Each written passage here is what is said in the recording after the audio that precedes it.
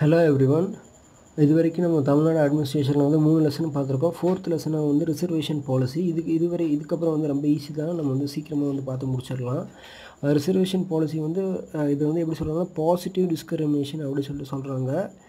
Reservation வேணுமா வேணாமா அப்படின்னு கேட்டிங்கன்னா அது ஒரு மிகப்பெரிய டாப்பிக்கு. ஆனால் வந்து ரிசர்வேஷன் வந்து வெறும் பணத்தை வச்சு மட்டும் கொடுக்குற கிடையாது, வந்து ஒரு சோஷியல் பேக்வேர்ட்னஸ், எஜுகேஷனல் பேக்வேர்ட்னஸ் எல்லாத்தையுமே வந்து கேல்குலேட் பண்ணி அதனால தான் வந்து தாழ்த்தப்பட்டோர்லாம் வந்து எதில் பின்தங்கியிருக்காங்க அப்படின்னு பார்த்துட்டு ரிசர்வேஷன் வந்து இப்போதைக்கு தேவை தான் அப்படின்னு சொல்லிட்டு நம்ம வந்து ரிசர்வேஷன் பாலிசி வந்து கொடுத்துட்ருக்காங்க. ஓகே, அதை நம்ம பார்ப்போம். இப்போ வந்து இந்தியாவில் வந்து மொத்தமாக பார்த்தீங்கன்னா வந்து 59.5% ரிசர்வேஷன் இருக்குது. அதாவது ஓபிசிக்கு வந்து 27%, எஸ்சிக்கு வந்து 15%, எஸ்டிக்கு வந்து 7.5%. இப்போ கடைசியாக பார்த்தீங்கன்னா 103 கான்ஸ்டியூஷன் அமெண்ட்மெண்ட் ஆக்டில் வந்து இப்போ போன வருஷம் ஆட் பண்ணியிருந்தாங்க. அது வந்து 10% வந்து எக்கனாமிக்கல் வீக்கர் செக்ஷன் அவங்களுக்கு வந்து மொத்தமாக சேர்த்து இப்போ இவ்வளோ பர்சன்டேஜ் இருக்குது ரிசர்வேஷன் 59.5%. தமிழ்நாட்டில் பார்த்தீங்கன்னா வந்து 69% ரிசர்வேஷன் கொடுத்துட்ருக்காங்க. இல்லை பிசிக்கு நம்ம ஆல்ரெடி பார்த்தோம் செகண்ட் வீடியோவில். பிசிக்கு வந்து 30%. இதில் வந்து பார்த்திங்கன்னா பிசி முஸ்லீமுக்கு வந்து 3.5%, நார்மல் வந்து பிசிக்கு வந்து 26.5%, எம்பிசிக்கு 20%, எஸ்சிக்கு 15%, எஸ்சிலே வந்து அருந்ததியருக்கு வந்து 3%, எஸ்டிக்கு வந்து 1%. இது நம்ம ஃபஸ்ட்டு வந்து ஹிஸ்டாரிக்கலாக பார்க்குறோன்னா வந்து பார்த்திங்கன்னா வந்து ரிசர்வேஷன் வந்து கம்யூனல் அவார்ட்லேருந்தே கொடுக்க ஆரம்பிச்சிட்டாங்க. கம்யூனல் அவார்டு அது பார்த்திங்கன்னா வந்து நம்ம 1909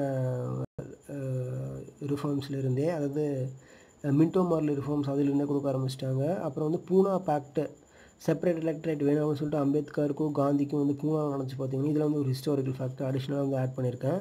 அப்புறம் வந்து ரிசர்வேஷன் இருக்குதுன்னு சொல்கிறதுக்காக. அப்புறம் பார்த்திங்கன்னா வந்து ரிசர்வேஷன் ஆஃப்டர் இண்டிபெண்டன்ஸ் பார்த்திங்கன்னா வந்து எஸ்சி எஸ்டிக்கு வந்து கொடுக்க ஆரம்பிச்சிட்டாங்க. இண்டிபெண்டன்ஸ் வாங்கின உடனே அது வந்து பார்த்திங்கன்னா எஸ்சிக்கு வந்து 15%, எஸ்டிக்கு வந்து 7.5%.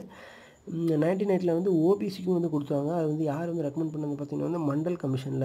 இந்த மண்டல் கமிஷன் பார்த்திங்கன்னா வந்து மொரார்ஜி தேசாய் பீரியடில் வந்து 1979 போட்ட கமிஷன். அவங்க ரிப்போர்ட் வந்து 1980 வந்து சப்மிட் பண்ணுறாங்க. அதை இம்ப்ளிமெண்ட் பண்ணது யாருன்னு பார்த்திங்கன்னா விபி சிங் 1990.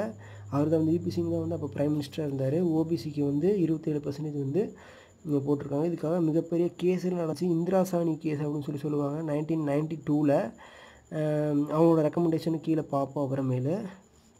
இன்னுமே வந்து ஒரு முக்கியமான ஃபேக்டர் என்ன பார்த்தீங்கன்னா தமிழ்நாட்டில் என்ன இடபிள்யூசிஎஸ், அதாவது எக்கனாமிக் வீக்கர் செக்ஷனுக்கான அந்த ரிசர்வேஷன் இன்னுமே வந்து தமிழ்நாட்டில் வந்து அமல்படுத்தவே கிடையாது. இன்னுமே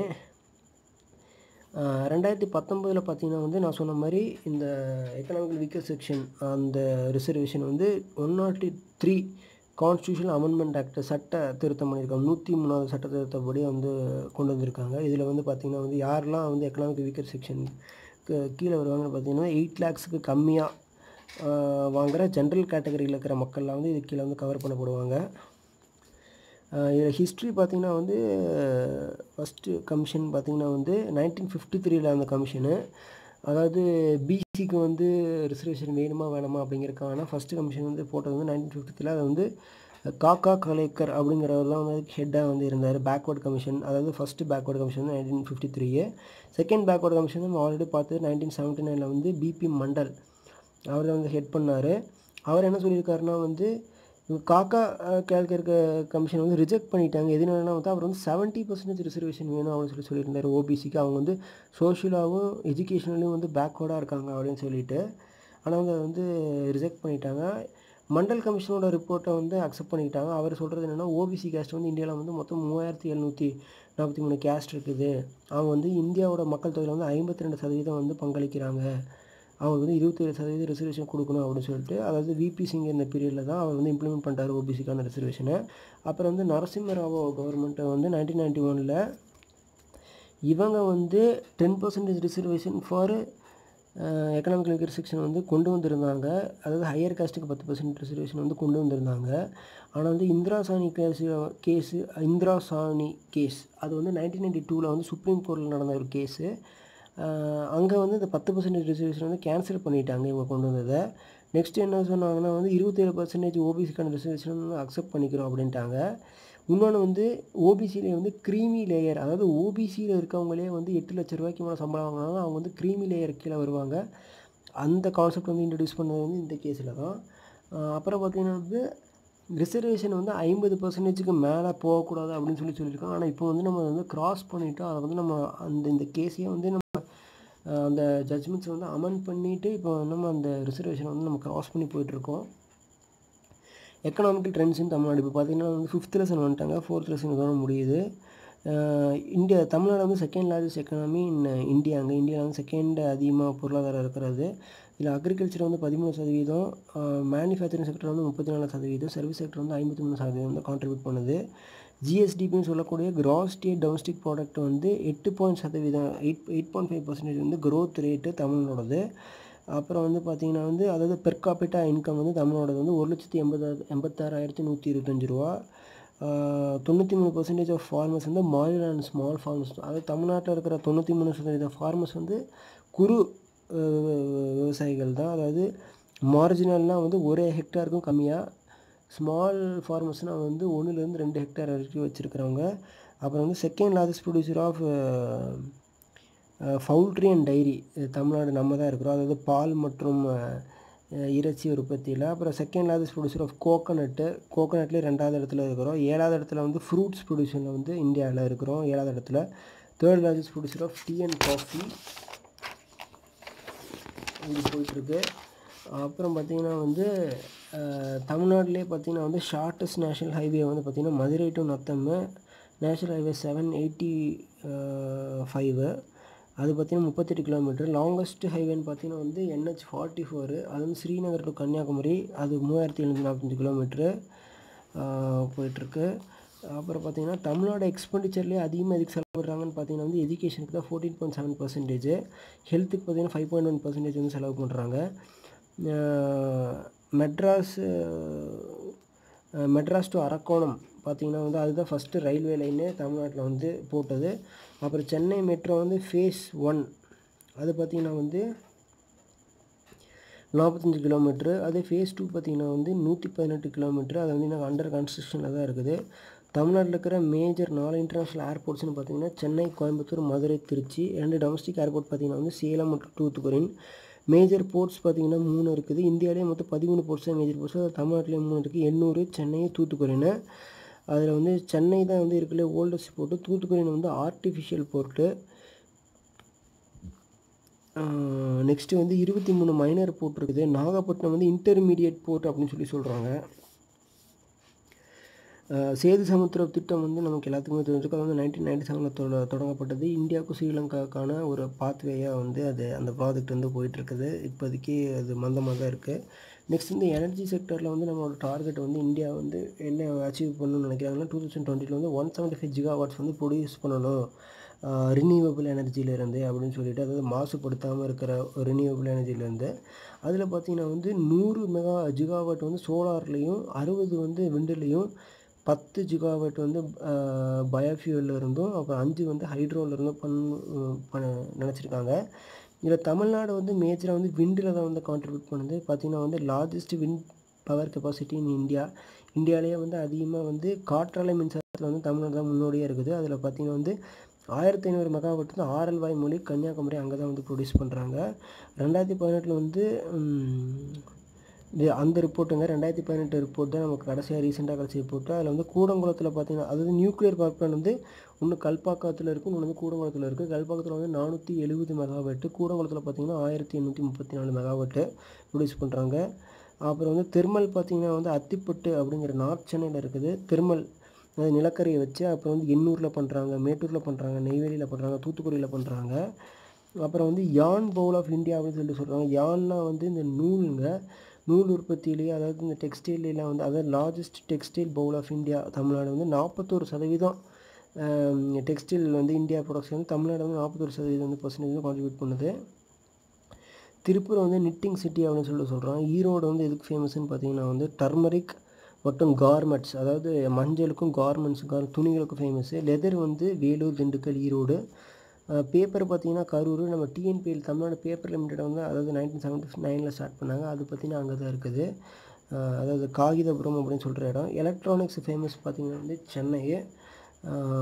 சிவகாசி பார்த்திங்கன்னா 95% ஆஃப் இந்தியா ஃபயர் ஒர்க்ஸ், அதிக பட்டாசு தொழிற்சாலை 90% இந்தியாவில் வந்து இங்கே தான் தயாரிக்கிறாங்க. அப்புறம் வந்து ட்ரக்கு இந்த லாரிகளுக்கெல்லாம் வந்து பாடி கட்டும் இடம் அப்படின்னு பார்த்தீங்கன்னா வந்து கரூர், நாமக்கல், திருச்செங்கோடு இந்த ஏரியாவில் நடந்துகிட்ருக்குங்க.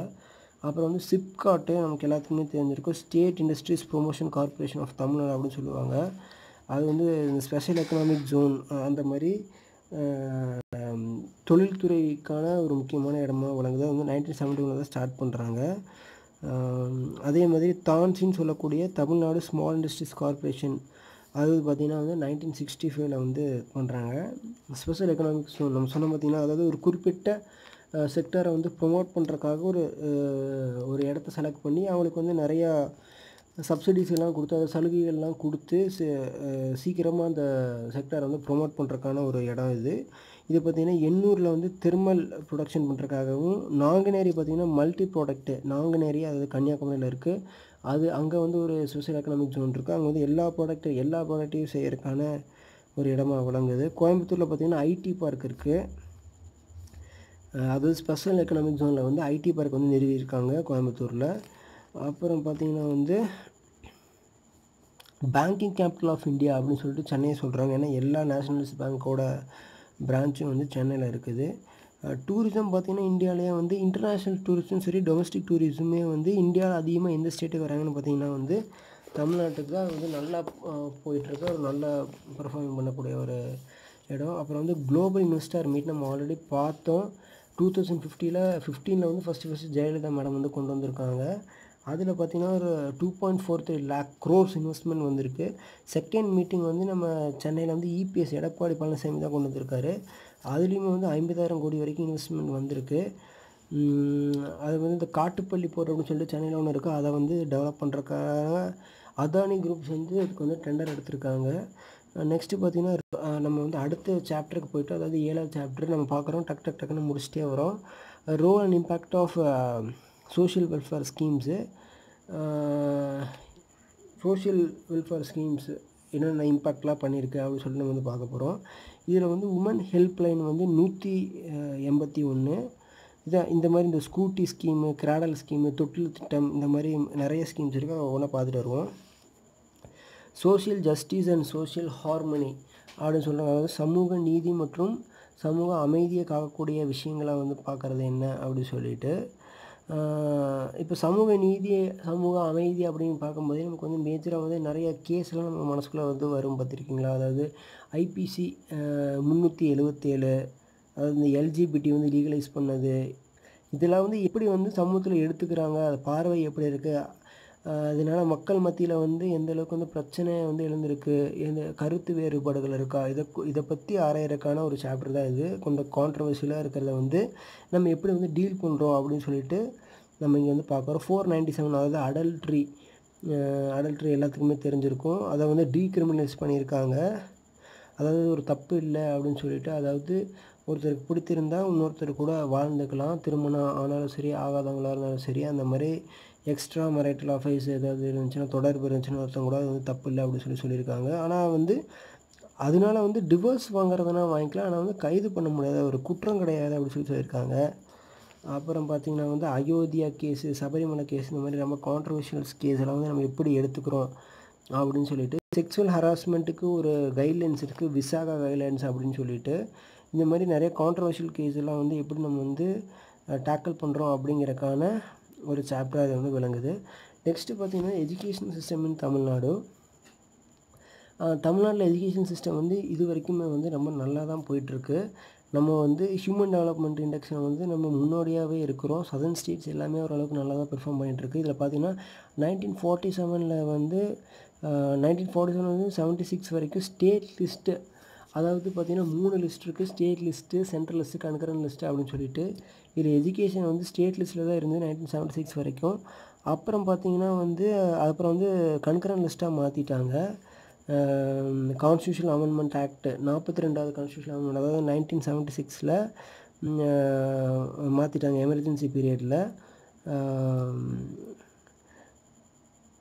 1953 பார்த்திங்கன்னா வந்து அதாவது ஹிஸ்ட்ரி பார்க்கணுன்னா வந்து தமிழ்நாடு எஜுகேஷனில் வந்து ஃபஸ்ட்டு எதுன்னு பார்த்திங்கன்னா வந்து சார்ட்டர்ஸ் ஆக்ட்டு 1853 அதில் வந்து 1 lakh rupees வந்து அலோகேஷன் பண்ணியிருக்காங்க எஜுகேஷன் ரிஃபார்ம்ஸ்க்காக. நெக்ஸ்ட்டு பார்த்திங்கன்னா 1954 வுட் டிஸ்பேட்ச்சு, அதுதான் வந்து மேக்னா கார்ட்டா ஆஃப் இங்கிலீஷ் எஜுகேஷன் இந்தியா அப்படின்னு சொல்லிட்டு சொல்கிறாங்க. வுட் டிஸ்பேட்ச் அப்படின்னு சொல்லிட்டு ஒரு அதுவுமே எஜுகேஷன் ரிஃபார்ம்ஸ்க்கான ஒரு இது ஸ்கீம் தான். 1857 பார்த்தீங்கன்னா வந்து இந்த வுட் டிஸ்பேட்ச் கொண்டு வந்ததுக்கப்புறம் தான் வந்து 1857 வந்து university of Calcutta, Bombay and Mumbai இதெல்லாம் வந்து எமர்ஜ் ஆகிருக்கு. அப்போ தான் ஃபார்ம் பண்ணியிருக்காங்க. 1882 வந்து ஹண்டர் கமிஷன் போட்டாங்க. அதுவுமே வந்து எஜுகேஷன் ரிஃபார்ம்ஸ்க்காக. லார்ட் மெக்கலேஸ் மினிட் அப்படின்னு சொல்லிட்டு அது வந்து 1835 வந்திருக்கு. அது பார்த்திங்கன்னா வந்து வெஸ்டர்ன் நாலேஜ், அதாவது வெஸ்டர்ன் டைப் ஆஃப் லேர்னிங்கை வந்து கொண்டு வந்தது through English medium of education. English மூலமாக படிக்கக்கூடிய ஒரு சிஸ்டத்தை வந்து கொண்டு வந்திருக்காங்க. 1857 பார்த்தீங்கன்னா வந்து ரூர்க்கியில் வந்து இன்ஜினியரிங் காலேஜ் வந்து ஃபார்ம் பண்ணியிருக்காங்க. அது ரூர்க்கி வந்து உத்தரகாண்டில் இருக்குது. அப்புறம் வந்து புசான்னு சொல்லக்கூடிய வந்து அக்ரிகல்ச்சர் யூனிவர்சிட்டி பீகாரில் இருக்குது. அதுவுமே வந்து 1857 ஃபார்ம் பண்ணியிருக்காங்க. 1902 பார்த்தீங்கன்னா வந்து ரேலே கமிஷன் சொல்லிட்டு அதுவுமே எஜுகேஷன் ரிஃபார்மன்ஸ். இது எல்லாமே வந்து எஜுகேஷன் ரிஃபார்ம்ஸ்க்கு கான்ட்ரிபியூட் பண்ண சில கமிட்டிஸு. 1904 பார்த்தீங்கன்னா வந்து இதை இந்தியன் யூனிவர்சிட்டி ஆக்ட் வந்து கொண்டு வந்திருக்காங்க. அப்புறம் இந்தியன் யூனிவர்சிட்டி ஆக்ட்டு. 1970 வந்து சாட்லஸ் யூனிவர்சிட்டி கமிஷனு. அப்புறம் வந்து 1929 பார்த்தீங்கன்னா ஹாட் டாக் கமிட்டி அப்படின்னு சொல்லிட்டு ஃபார் ஜென்ரல் டெவலப்மெண்ட் ஆஃப் எஜுகேஷனுக்கு. அப்புறம் வந்து வார்தா ஸ்கீம் ஆஃப் எஜுகேஷன் சொல்லிட்டு 1937 அங்கே வந்து ஒரு கான்ஃபரன்ஸ் நடக்கும், நேஷனல் எஜுகேஷன் கான்ஃபரன்ஸ்னு சொல்லிட்டு 1937 அது வந்து வார்தாவில் நடக்கிறது. அது வார்தா ஸ்கீம்ஸ்னு வந்து முடிவு பண்ணிட்டாங்க. அது வந்து மோஸ்ட்டாக வந்து காந்தியன் பிரின்சிபலுக்கு வச்சு அந்த ரிஃபார்ம் வந்து ஃபார்ம் பண்ணியிருக்காங்க. அதில் என்ன சொல்லியிருக்காங்கன்னா வந்து ஃபஸ்ட்டு 7 வருஷம் வந்து ஒரு குழந்தை, அதாவது 2வது ஸ்டாண்டர்ட் படிக்கிற வரைக்கும் அவங்க வந்து மதர் டங்கில் படிக்கணும், தாய்மொழியில் படிக்கணும். 2வதுலேருந்து 7வது ஸ்டாண்டர்ட் வரைக்கும் ஹிந்தியில் படிக்கணும். 8வதுக்கு அப்புறம் தான் இங்கிலீஷே கொண்டு வரணும் அப்படின்னு சொல்லிட்டு இந்த Wardha scheme of education 1937 form பண்ணதில் அப்படி சொல்லியிருக்காங்க. நெக்ஸ்ட்டு பார்த்திங்கன்னா வந்து கோத்தாரி கமிஷன் நம்ம எல்லாருமே கேள்விப்பட்டிருப்போம். 1964 அவங்க வந்து 14 வயசு வரைக்கும் கம்பல்சரி எஜுகேஷன் வந்து கொடுத்தாகணும் அப்படின்னு சொல்லியிருக்காங்க. அவங்க தான் வந்து 10+2+3 அந்த பேட்டர்னை வந்து அறிமுகப்படுத்தியது. ரெக்கமெண்டேஷன் பார்த்தீங்கன்னா வந்து education can be move to concurrent list. இவங்க தான் வந்து ஸ்டேட் லிஸ்ட்லேருந்து எஜுகேஷன் கன்கரண்ட் லிஸ்ட்டுக்கு மாற்றலாம் அப்படின்னு சொல்லி ரெக்கமெண்டேஷன் வந்து கொடுத்தது இவங்க தான். அப்புறம் வந்து நேஷ்னல் எஜுகேஷன் பாலிசி வந்து ஃபஸ்ட்டு எப்போ ஃப்ரேம் பண்ணுறாங்க 1968 தான் ஃபஸ்ட்டு பாலிசி. அதில் தான் 3 லாங்குவேஜ் மும்மொழி கல்வி திட்டம் அதை வந்து அவங்க தான் கொண்டு வராங்க. அப்புறம் 1986 பார்த்தீங்கன்னா வந்து செகண்ட் பாலிசி வந்து கொண்டு வராங்க, நேஷ்னல் எஜுகேஷன் பாலிசி. இதை வந்து ஆப்ரேஷன் பிளாக் போர்டு அப்படின்னு சொல்லிட்டு சொல்கிறாங்க. To increase the cross enrolment ratio, அதாவது இந்த ஸ்கூலில் வந்து அதிகமாக வந்து குழந்தைகள் சேரணும் அப்படிங்கிறதுக்கான ஒரு முயற்சியில். அப்புறம் வந்து to improve teacher people ratio, மாணவர்களுக்கும் அதாவது குறிப்பிட்ட மாணவர்களுக்கு இவ்வளோ சதவீத டீச்சர்ஸ் இருக்கணும் அப்படின்னு சொல்லிட்டு அந்த டீச்சர் பீப்புள் ரேஷியோ அதுவுமே வந்து இவங்க தான் வந்து ரெக்கமெண்ட் பண்ணுறாங்க. வேறு என்ன சொல்கிறாங்கன்னா வந்து 1 கிலோமீட்டர் ரேடியஸ்குள்ளே கண்டிப்பாக ஒரு ஸ்கூல், அட்லீஸ்ட் ஒரு ப்ரைமரி ஸ்கூலையாவது இருக்கணும் அப்படின்னு சொல்லிட்டு சொல்கிறாங்க செகண்ட் எஜுகேஷனல் பாலிசியில். 1988 பார்த்தீங்கன்னா வந்து நேஷ்னல் லிட்ரஸி மிஷன் வந்து கொண்டு வராங்க. இது எதுக்குன்னு பார்த்தீங்கன்னா வந்து இதெல்லாமே வந்து ஸ்கூல் போகிற சில்ட்ரன்ஸ்க்கு, இது வந்து ட்ராப் அவுட் ஆனவங்களுக்கு, அதாவது 15 to 35 years இருக்கிற ஏஜ் பீப்புளுக்கு வந்து இந்த மூவ்க்கு வந்து கொண்டு வராங்க. அப்புறம் பார்த்திங்கன்னா வந்து ரைட் டு எஜுகேஷன் வந்து 2009 வருது. அதாவது ஆர்டிகல் 21A அமெண்ட்மெண்ட்டு அப்போ கொண்டு வராங்க. ரைட் டு எஜுகேஷன் 2009 அதை வந்து இம்ப்ளிமெண்ட் பண்ணது பார்த்திங்கன்னா 1 April 2010. இதில் வந்து 16 to 14 years இருக்கிற எல்லாத்துக்கும் வந்து கம்பல்சரி எஜுகேஷன் சொல்லி கொடுக்கணும் அப்படின்னு சொல்கிறாங்க. அப்புறம் வந்து சாக்ஷர் பாரத் 2009 அப்படின்னு சொல்லிட்டு ஒரு ஸ்கீமு, அது வந்து skill development scheme to attain 80% literacy rate, 80% literacy rate வந்து அட்டைன் பண்ணணும் அப்படிங்கிறக்காங்க. அப்புறம் வந்து சர்வ சிக்ஷா அப்படின்னு எல்லாத்துக்குமே தெரியும், 6லேருந்து 14 வயசு இருக்கிற எல்லாத்துக்குமே வந்து கல்வி கிடைக்கணும் அப்படிங்கிறக்காக 2001 கொண்டு வராங்க. அப்புறம் பார்த்திங்கன்னா வந்து நியூ எஜுகேஷன் பாலிசி 1992, இது பார்த்திங்கன்னா வந்து 86 முடியுது. இது வந்து 3rd நியூ எஜுகேஷன் பாலிசி 1992. அதில் வந்து காமன் மினிமம் ப்ரோக்ராம், அட்லீஸ்ட் எல்லாத்துக்கும் குறைந்த கல்வியாவது கிடைக்கணும் அப்படின்னு சொல்லிட்டு நியூ எஜுகேஷன் பாலிசி. அப்புறம் பார்த்திங்கன்னா வந்து இதில் தான் வந்து என்ட்ரன்ஸ் எக்ஸாம்லாம் வந்து இன்ட்ரடியூஸ் பண்ணுறாங்க. JEE இந்த இன்ஜினியரிங் என்ட்ரன்ஸ் எக்ஸாமு இதெல்லாம் வந்து இதில் தான் இன்ட்ரடியூஸ் பண்ணுறாங்க நியூ எஜுகேஷன் பாலிசி 1992 நரசிம்மராவ் கவர்மெண்ட்டில். அப்புறம் பார்த்திங்கன்னா வந்து நியூ எஜுகேஷன் பாலிசி 2009 இப்போ ரீசெண்டாக கொண்டு வந்தது. இதில் தான் வந்து மேஜராக வந்து நம்ம இந்த மும்மொழி கல்வி திட்டத்தை வந்து இருக்கிறனால நம்ம தமிழ்நாட்டில் ரொம்ப வந்து இதுக்கு வந்து அப்போஸ் பண்ணிகிட்ருக்காங்க. இது வந்து ministry of HRD human resource development தான் வந்து கொண்டு வந்திருக்காங்க. இதோட மேஜர் ரெக்கமெண்டேஷன் மட்டும் பார்த்துட்டு இந்த வீடியோ வந்து நம்ம கம்ப்ளீட் பண்ணியிருக்கலாம். இவங்களோட மேஜர் அதாவது 2019 கொண்டு வந்து நேஷனல் எஜுகேஷன் பாலிசியோட மேஜர் ரெக்கமெண்டேஷன் பார்த்தீங்கன்னா வந்து நேஷ்னல் எஜுகேஷனல் கமிஷன் அப்படின்னு சொல்லிட்டு ஒரு கமிஷனே வந்து கொண்டு வரணும் அப்படின்னு சொல்லிட்டு சொல்கிறாங்க. எப்படி ஃபினான்ஸ் கமிஷனு, பிளானிங் கமிஷன்லாம் இருந்துச்சோ அந்த மாதிரி வந்து ஒரு கமிஷன், எஜுகேஷனுக்கு ஒரு கமிஷன் கொண்டு வர சொல்கிறாங்க. அவர் வந்து ஏர்லி சைல்ட்ஹுட் கேர் எஜுகேஷன் 3லேருந்து 6 வயசில் இருக்கிற குழந்தைகளுக்கு வந்து சைல்ட்ஹுட் கேர் எஜுகேஷன் கொடுக்கணும்னு சொல்கிறாங்க. 3லேருந்து 18 வயசு வரைக்கும் கம்பல்சரி ஸ்கூல் எஜுகேஷன் கொடுக்கணும்னு சொல்கிறாங்க. 100% கிராஸ் என்ரோல்மெண்ட் ரேஷியோ வந்து 2030 கொண்டு வரணும் அப்படின்னு சொல்லி சொல்கிறாங்க. 3 லாங்குவேஜ் ஃபார்முலா சொல்கிறாங்க. 5+3+3+4 இந்த ஃபார்மேட்டில் எஜுகேஷன் இருக்கணும். அதாவது ப்ரீ ப்ரைமரி எஜுகேஷன் வந்து 5 வருஷம், அப்புறம் வந்து primary education, secondary education, higher secondary அப்படின்னு சொல்லிட்டு 9th 10th 11th இந்த மாதிரி இதில் அதாவது 2ஆம் கிளாஸ் வரைக்கும், அப்புறம் வந்து 3rd 4th 5th 6th 7th 8th 9th 10th 11th 12th அந்த ஃபார்மேட்டில் மினிஸ்ட்ரி ஆஃப் ஹெச்ஆர்டியை வந்து மினிஸ்ட்ரி ஆஃப் எஜுகேஷனாக மாற்றுங்க அப்படின்னு சொல்லிட்டு சொல்கிறாங்க ரெக்கமெண்டேஷனில். இதில் பார்த்திங்கன்னா தமிழ்நாடோட லிட்ரஸி ரேட் பார்த்திங்கன்னா வந்து 80%. இந்தியாவோட நேஷ்னல் ஆவரேஜ் வந்து 74ன்னு நினைக்கிறேன். இதில் வந்து மேல் வந்து 86%, 86.77, ஃபீமேல் பார்த்திங்கன்னா 74.33. ஓகேங்க. நெக்ஸ்ட்டு வீடியோவில் வந்து நம்ம வந்து என்னென்ன ஸ்கீம்ஸ் தமிழ்நாட்டில் இருக்குது ரிலேட்டட் டு எஜுகேஷன் ஹெல்த்துன்னு சொல்லி பார்ப்போம். Until then by. தேங்க்யூ.